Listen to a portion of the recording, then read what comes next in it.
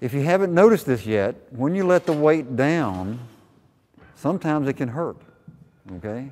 Now, if you can imagine he's got, 150, 200 kilos there, and he's going to let it back down, that's hard to control. So what you can do, if you don't have what are called jerk boxes are about this high, and you can just set it down on that.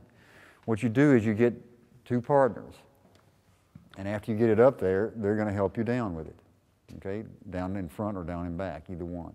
And then you can start it again. Does that make sense to everybody? So if he jerks it, okay, they help him back down, okay, so it doesn't hurt.